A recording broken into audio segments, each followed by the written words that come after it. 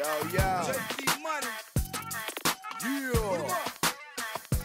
JT Money. Yeah, nigga. Yeah. Who that? JT Money. Okay. About JT Money, what makes JT Money, besides Jeffrey Tonkin, besides jacking tourists for all their money? I'm gonna definitely give it to the Miami streets, the old Miami, you know, throw the D-Boys, Ballin' Amazing Wizards, Ballin' Night Force Jammers, the Bay Station, the Pac Jam, Triple M DJs, Ghetto Style DJs, all that right there is into JT Money. When I first got in this rap thing, you know, I was a fan of the music, you know. I came in through the northern area. If you know about Miami, which they call Miami Gardens now, over in northern, there's a lot of New York niggas and there's a lot of dreads. You know what I'm saying? Blue collar families, you know. Mom and daddy, working families, you know, shit like that. So the niggas in the city, they ain't, you know, they say them niggas green out there, them niggas ain't got nothing but hoes. You know, our school was known to have the baddest bitches at the time. But come to find out every school had their own bad bitches. Anyway, now, I ain't never came in the game wanting to be no nigga. I ain't come in the game acting like I was on this or that, you know, character names, no fictional name. But the influence, I was Cool J, I was Rakim, you know, Cool G Rap. You know, these are the guys I liked and I wanted to mimic or emulate, you know what I'm saying? Like, I dug that shit. Now, this from a nigga who didn't rap at all, but when I'm hearing these dudes, whatever they was saying spoke to me or stuck with me, you know what I'm saying? But, again, it wasn't Miami niggas. You know, I could hear that, but then, and I could see that, but then when I go outside my house, what I'm looking at, it was totally different. You know what I'm saying? And that's just a generalization, you know. That's precursor to anything. But then, you know, as I'm still in school, you know, I get this Ice Cube and this Scarface. Them niggas was me, but they still wasn't Miami niggas. You understand what I'm saying? Like, only reason I started rapping because there wasn't no niggas like me rapping. I mean, period.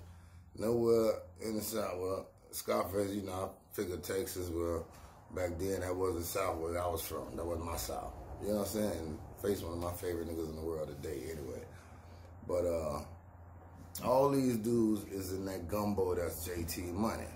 All these dudes got something in this DNA right here that pumped through this shit. But now if you want to talk about my two extremes, like on this end of the spectrum and this end of the spectrum, it'll be Luther Campbell and it'll be Chuck D and all that other shit in between. I know that don't make sense to a lot of y'all. But Luther Campbell, you know, as far as the game, the fight, the hoes, the whoop-de-whoop-de-whoop, boom. Chuck D, our people, the game, the struggle, you know what I'm saying, what's real, you know, not pop culture. And all those dudes, if you notice all those dudes I mentioned, none of them was that shit. None of them, all of them was totally different dudes, but on a level. It's a level. It ain't pop culture. It ain't that good look. It ain't that, you know, what's hot now, what's trending now. These niggas set the trends. You know what I'm saying? There was some of these things with JT Money. And then I started, can't forget my partner, Debonair. Debonair and Mr. Man. See, Deb the one made me take it serious. That was my partner. You know what I'm saying? I still think he one of the best to ever do it. Debonair, the Devil's Dad. Home team, Debonair. Yeah, my brother. Shit, that's that. Stick around, we're gonna talk about some more shit. Alright? We'll get into some more shit in a minute. Check.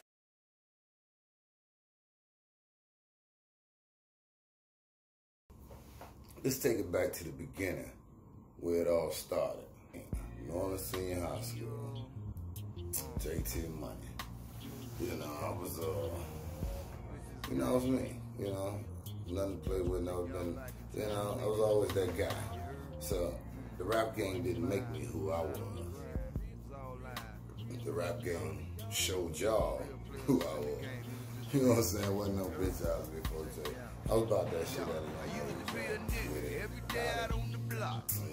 going to get that money. That's why as soon as I came in the game, that's what my rap was about. Think about it. Nobody was saying this shit before me.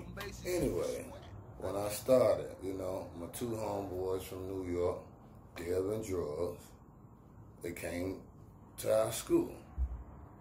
You know what I'm saying? Everybody knew who they were because they was different. You know, New York niggas. High top fade. High right, low left. Whatever that shit, you know what I'm saying? And, yeah. And Trigger. And like them three niggas hooked right up. But, one day they saw me. I don't know, I guess they first, second, third day at the school. And they finally saw me. And it was like, yo, you know, you like you from Tilden. That's where they went, East New York. I'm like, nah, player, from right here. But again, I never was the regular nigga, with all due modesty. But anyway, I don't know how we got on some rap shit, because I was just starting. Oh, it was them tapes. You know, you heard this, you heard that. That's what it was. The niggas used to always get them tapes. And my man Carlos, you know, classy, nice. They used to always give me them tapes. So I always heard this shit before it came out, you know, like the exclusives. And one day we was skipping, we was around our house, and then boom, boom, boom, you know, we just busting it, you know what I'm saying? They was spitting that shit, I was spitting my shit. Matter of fact, when I first started, let's get to that. We was out the school detention or something. Me and Ram was there with some on there. I used to always see these niggas just rapping and shit, you know? And, you know, and one day Big Ram was like, nigga, spit that shit or whatever it was. But whatever the verse was I spit made the whole cafeteria go up.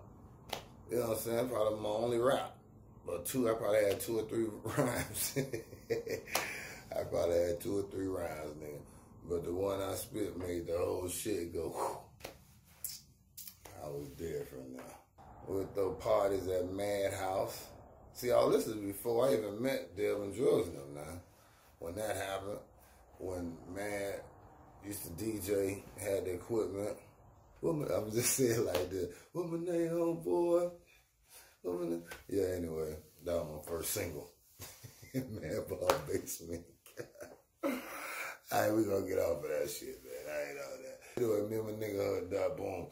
You know, we knew we was good, right? We knew we was that. Like, there wasn't no other niggas in the school or wherever else fucking with us. In our heads. So Poison Clan rocks the world. You know, and it was Dev who came up with the name Poison Clan. Like, we always was in the Kung Fu flicks. Well, I was. You know, I was a Samurai Sunday dude. I had to get back home and went to Gramps, you know, to watch Samurai Sunday. But Dale was like, no, the Poison Clan, you know?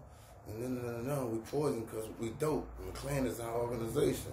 You know, my nigga word. I tell you, Dale one of the best who ever did it. Anyway, I'm down with that, you know? I used to figure I was the Toad, even though that nigga got killed. But he was that strong nigga, no weakness.